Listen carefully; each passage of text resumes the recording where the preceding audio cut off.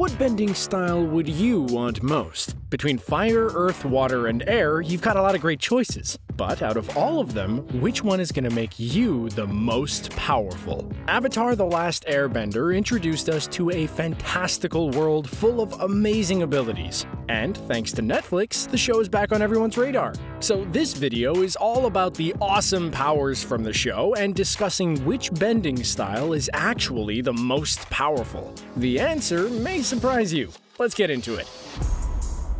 How did Katara say it? Long ago, the four nations lived together in harmony, but everything changed when the Fire Nation attacked. But we know now that the Fire Nation was really only able to take over thanks to a magic space rock in the sky that enhanced their abilities tenfold. Without it, the four elemental bending styles would be about even, right? Wrong! If you really examine the four bending styles, you'll see that there is a clear ranking from least powerful to most powerful. And today we're going to answer that age-old question of which bending style is the most powerful out of all of them. So, okay, to begin, let's start at the bottom of the power charts. Now, mind you, we're not calling any bending style weak, as they're all super powerful in their own ways. But this list is examining what bending style would make you the most powerful in the real world. So because of that, we'll start with firebending, which is an amazing ability but probably won't do you a lot of favors today. Like the way we've seen it depicted, it's a very aggressive attacking style without a lot of defensive moves. A good firebender won't really think about defense, but rather just attack more. It's easy to consider firebending as a product of rage and aggression because that's how we saw the Fire Lord and the Fire Nation utilize it in Avatar the Last Airbender. But leave it to Iroh to put things into perspective. To hear him explain it, firebenders use overpowering force tempered by an unflinching will to accomplish tasks and desires. To be a strong firebender means you have to have something in you driving you to success. And all of that is great. I mean, you got your bending style from dragons after all. How cool is that? But there are just too many downsides to being a firebender. Unless you have a strong goal or desire in life to fuel you, your flame would sputter out with a whimper. And can you imagine how hard it would be to hide firebending from the world? If you suddenly start spouting flames out of your fingers, you're gonna turn a few heads. Next up, let's talk about earthbending. As powerful and dominating as it appears, it actually comes from a place of patience. To be a powerful earthbender, it doesn't necessarily take a ripped physique like Bumi, although that certainly helps, but rather it takes the ability to listen to the world around you. A good earthbender will wait and listen for the opportune moment for their opponent to make a mistake and then strike efficiently and effectively. Humans originally learned how to earthbend by observing and imitating the geokinetic abilities of blind badger moles who live in the mountains. Those big fellas knew how to listen to the earth around them in order to move efficiently, and it's also a huge factor why Toph is such an extraordinary earthbender. Because she's blind, she relies on her sense of hearing and her sense of touch to move and fight, and it allows for a deeper connection with the earth. And in the real world, think of all the advantages earthbending could bring you. You know that road construction that always slows down traffic around your home?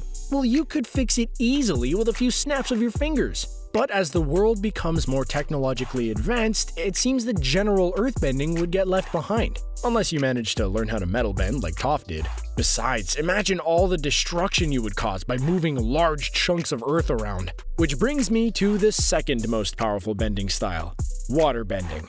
Overall, I think there's a general stigma around waterbending because it doesn't seem as aggressive or powerful as earth or fire. But not only is water one of the most powerful forces on Earth, it also comes with some extreme benefits that make it a bending style that should not be messed with in any circumstance. A really powerful waterbender could not only bend the water in your nearest brand name water filter, but also could suck water and moisture right out of the air if necessary. We've even seen Katara bend sweat before, and that is not even getting into the scariest bending style of all, bloodbending.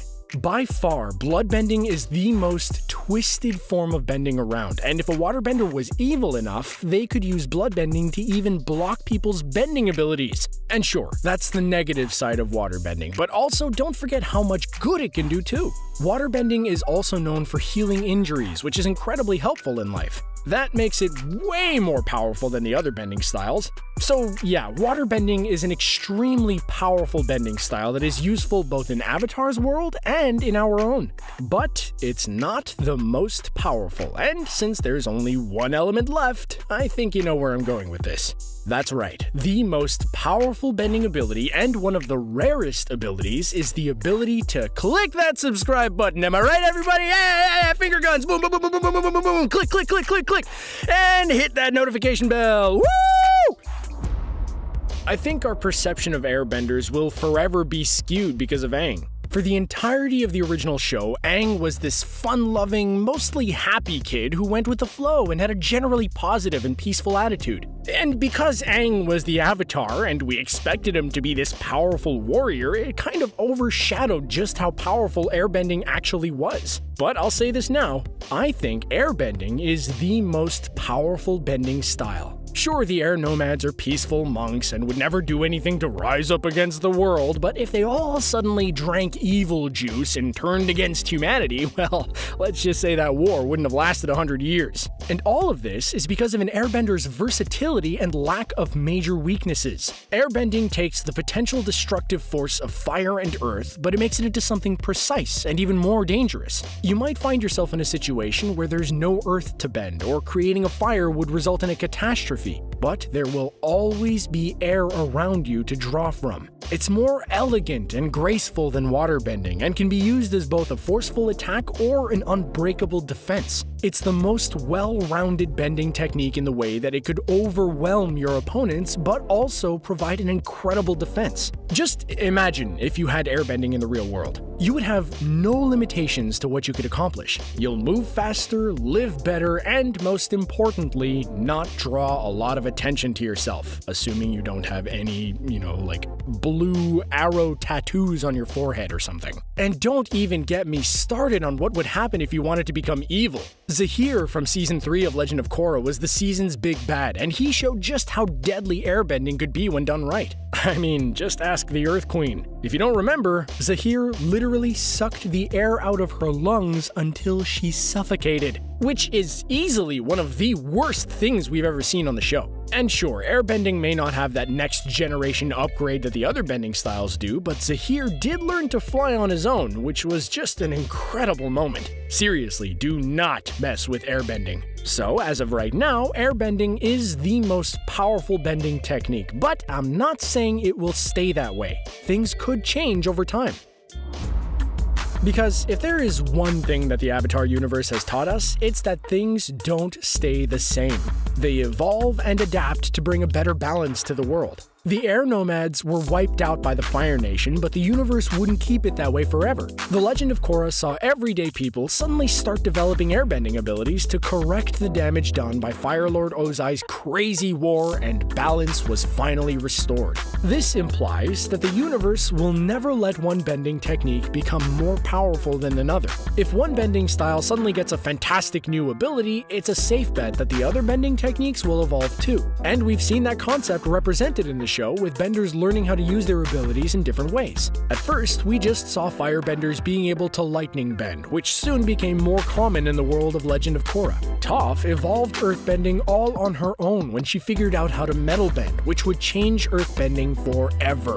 Fast forward to Korra's time, and all the police use metal bending. If that wasn't enough, earthbending evolved once again in Legend of Korra as lava bending became more of a commonplace thing. This is how those bending styles grew. It starts with just one person mastering an ability, and then more and more people learn how to do it. Talk about progress! And if you think about it, waterbending evolved with the concept of bloodbending and chi blocking, so it's scary to think what will come next in that evolution. But that brings me to airbending. Since airbending was wiped out for so long, it hasn't had the time to evolve to its next state. If I had to speculate, I would imagine airbending will evolve to the point where it could control other elements. Well, now hold on a second, I'm not crazy, just think about it, okay? Oxygen is such an important part of both fire and water that why couldn't a really strong airbender learn to harness those elements too? It's a natural next step. If that were the case, then surely it would be no question.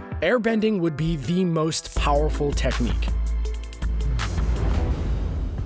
Well, what do you think? Do you think airbending is the most powerful bending style, or does another reign supreme? Let us know in the comments below, and be sure to hit that subscribe button for more awesome Avatar content like this. Thanks for watching CBR. We'll see you next time.